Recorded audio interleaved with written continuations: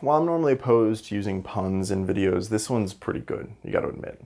Anyhow, my name is Colt McAnlis, and after posing a question to the Android Performance Patterns Google+ community, we realized that it might be beneficial to cover a very useful tool inside of Android Studio.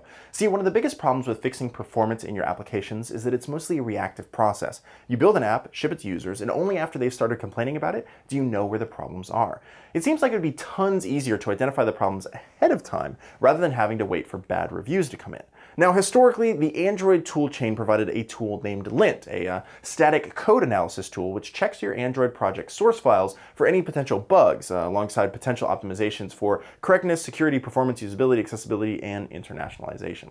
For example, if you're allocating objects inside of the onDraw function, which, as we all know, can lead to excessive amounts of memory churn, LINT can detect that and spit out a nice warning for you, pinpointing the exact line that the problem occurs at. Simply boot up your favorite command prompt, run some commands, and LINT will do the rest.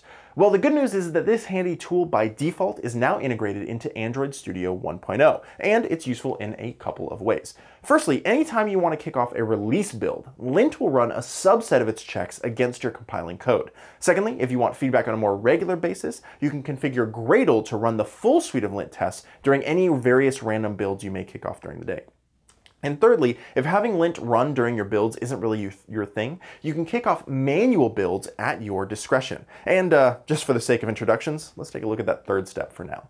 To run LINT on your code inside of Android Studio, open up your project and select Analyze Inspect Code from the menu. This will kick off LINT and present a handy suite of results that manifests itself in a window at the bottom of the IDE. This bottom window has two main components. On the left is a hierarchical grouping of various errors, warnings, and potential issues. And when you select one of the issues in that left pane, the right pane will be filled in with details about what that problem means, the line number that causes it, information on the test, and how to potentially fix the problem.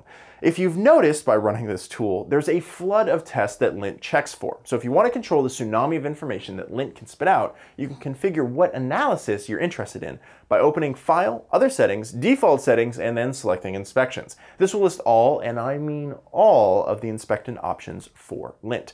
To specifically tune LINT to find performance issues, you can search for the performance keywords. From there, you can click through and get a better sense of what checks are being run, enable them, disable them, and reassign their priority for performance. But even with that search, there's lots of data that's being listed. So here are Colt's personal suggestions on which ones to keep an eye on.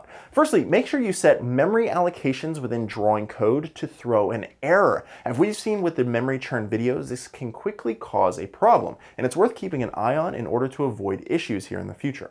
The layout has too many views and layout hierarchy is too deep are good to keep an eye on, although if your users are running modern devices, this may be fine to just leave as a warning. And finally, I like to leave the overdraw check set to a warning. If anything, just to keep an eye on what's changed between builds.